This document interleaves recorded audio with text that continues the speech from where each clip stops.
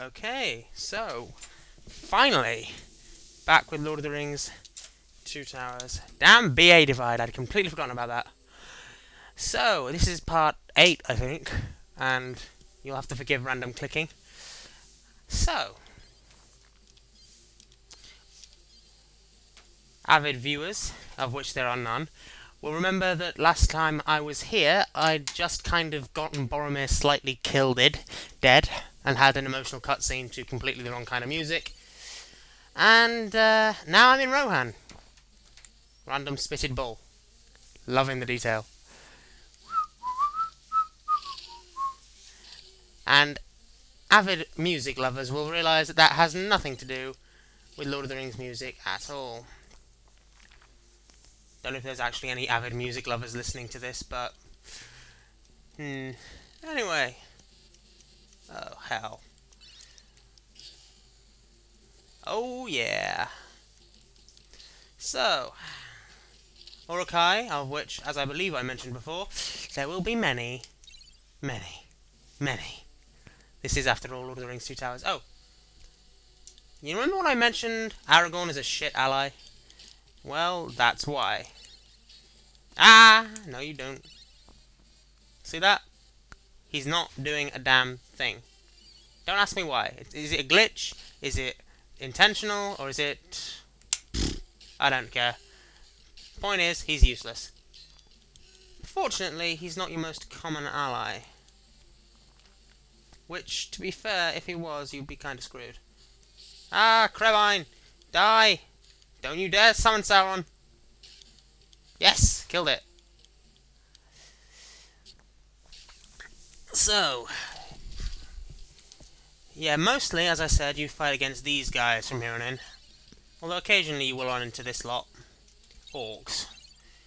To be fair, the whole Uruk-hai to Orc ratio is considerably better in the Game Boy version than it is in the console version, because if you remember, if anyone's ever played the Two Towers for like GameCube, Xbox, PS2, etc., you'll know that there are, in fact, a shit ton of orcs and goblins amongst the Isengard forces in that game.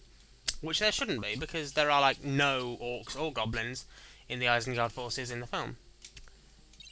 But yeah, it is an entirely Uruk-hai based affair in this game, which I think is quite good. Accuracy. Since this game lacks it in a lot of ways, it's good for it to be in some places. Ah-dee-dee-doo. Oh yeah, Uruk-hai Berserkers. If anyone remembers the axe dudes, who I mentioned get up occasionally and don't actually die, Berserkers do the same thing. Except that they're also incredibly damaging, in a way that axe dudes really aren't.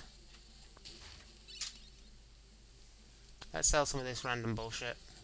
Ah! One thing I had forgotten, the BA divide, which I will explain since I never actually did. I'm playing on an Xbox controller, and B and A have been swapped to being A and B, if you get what I mean. So, yeah, not brilliant. Also means occasionally one makes a few schoolboy errors. Nah, I don't want that. In fact, I'm not entirely certain I want any of those. That might be useful. That might be useful. I haven't got any of those to do. So, onwards, and in fact upwards as well. Or downwards, in this instance. Those are meant to be tree stumps, just so you're aware. Don't look much like tree stumps to me. Also, why tree stumps would have gems in them is, again, beyond me. Unless, Uruk-hai Berserkers. Never let them catch you off guard. I think I've sort of resigned myself to the embarrassing deaths by now. Plus, to be fair, I haven't played this game on this for like months, and in between filming this, filming the last one and filming this, all sorts of shit that's happened that is just untrue. So, yeah. Well, not untrue in the traditional sense. Plus side, I had sold most of the random shit, so I can pick up new random shit. Oh yeah, visible spawning. Another sign that this is in fact a Game Boy game. Ah, Aragorn, why are you shit? King of all bloody Gondor, he's got to be one of these days. I don't think I was going to play him for these. To be fair, I was going to do so less out of the fact that he's a good character, and more out of the fact that I don't want to be playing Legolas for the rest of my life. It was kind of my thing back in my youth, to just constantly play the elf.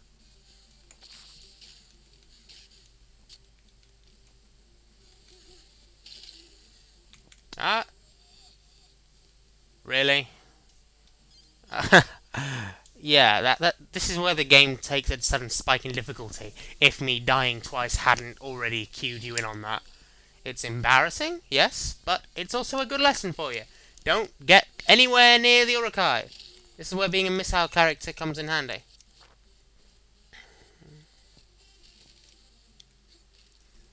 I mean, Uruk-hai are generally tough bamfs in this game.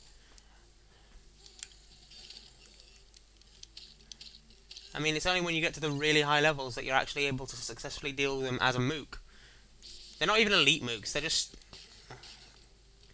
Oh, what's the word I'm looking for? They're not even elite mooks, they're... Did I let a Kreban get away? Yeah, I let a Kreban get away, and that is why Aragorn is spazzing like that.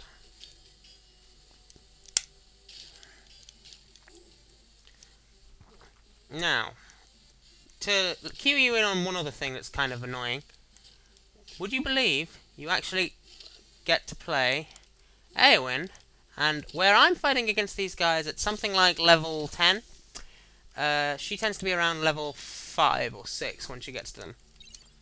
I've died twice. Think of that, what you will. Orc archers! Should have just totally left you bastards behind by now. Oh.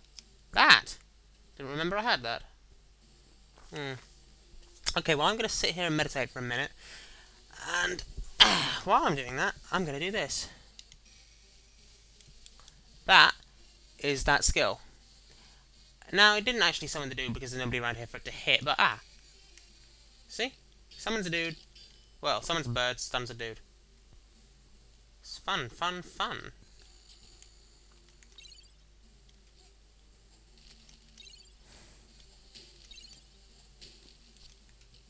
So many random barrels. Honestly, you orcs are such litterbugs. Yeah, for some reason animals don't have a stun animation, they just freeze. But then, this is a Game Boy game, you can't expect animation to be perfect. Well, you can, but it's an unrealistic expectation.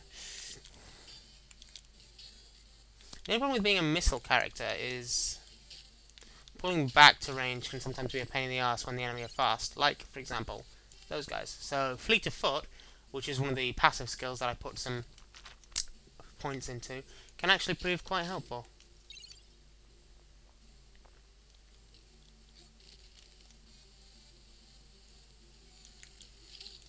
Berserkers, of course. Everybody loves a berserker. Except me, I hate berserkers. They're evil. Forge, because forging? Ah! EA. Sounds a bit like EA. You know, funny thing, EA used to make games like this and be alright. Nowadays EA are doing stuff like pissing off Mass Effect fans. Which, to be fair, is perfectly understandable. That they'd be pissed off, not that EA would want to.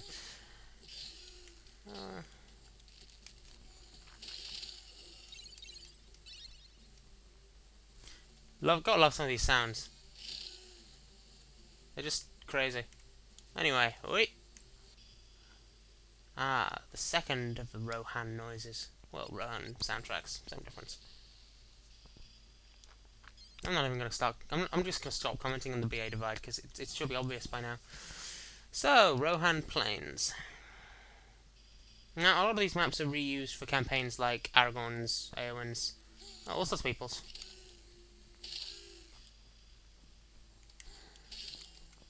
Which is probably a sign of budget saving on the part of the development team. For which, I suppose you can't blame them. After all, making a video game is an expensive business, and if you can save money by reusing maps where appropriate, I don't see a reason why you shouldn't. Never in my life have I been so happy to see a health pool.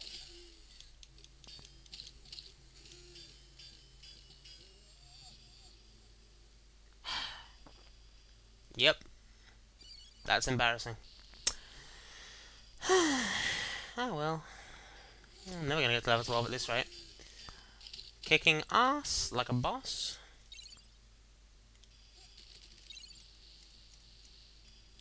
Kinda makes up for my death a tiny bit. To be fair, at level 10, fighting against Urukai in these numbers, I am pretty surprised at my ability, especially since it's on an unfamiliar control system. Well, unfamiliar control system in that I'm playing on an Xbox controller. So yeah, I'm not so embarrassed by my performance so far. I mean, I'm not thrilled, but...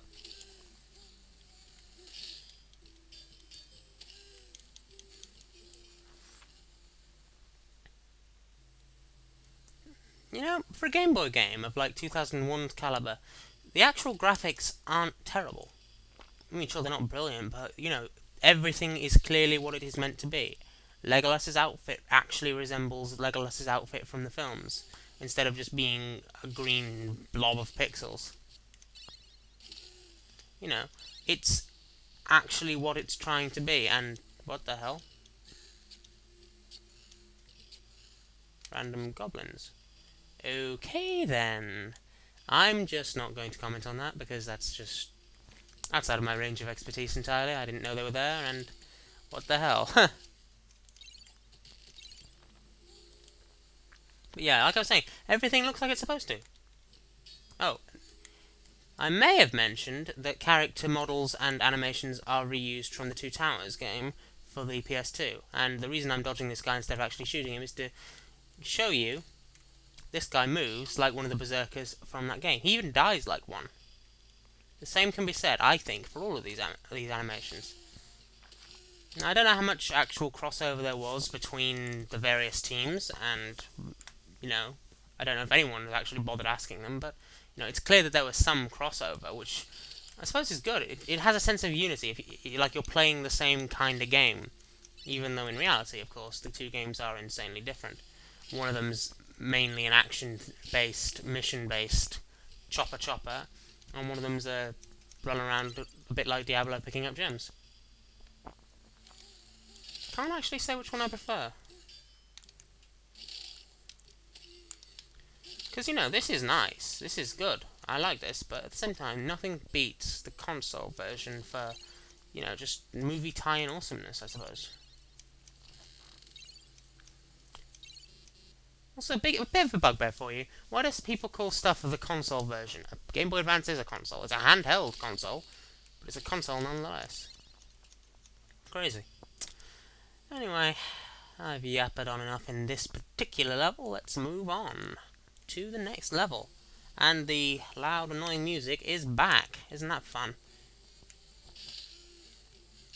Oh, Krebine. Trust me, you ever come to play this game, you will hate Krebine as much as I hate Krebine, because they're annoying. You see that his arrows track occasionally, as in they aim in the general direction of your enemy, but sometimes they just don't, or they do it badly, which can be kind of annoying.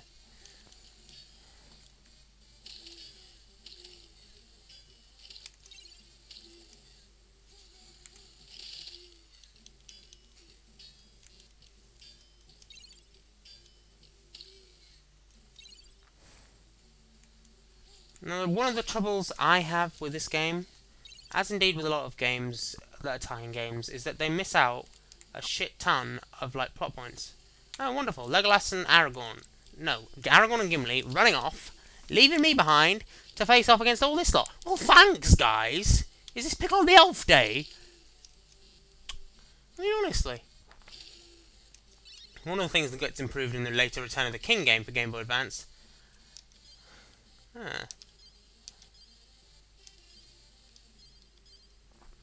One of the things that improves greatly come the Return of the King game is, well, the fact that your allies, A, become more of a registered presence, they take damage, they get targeted, and B, you know, you get them more often, and they're more helpful. I mean, look at these guys, they're just standing still doing nothing. Unlike me, actually, but I'm doing it for a reason. Ha. Speaking of reasons, that's the 15-minute mark, so I'll see you in the next vid. Take care, humans.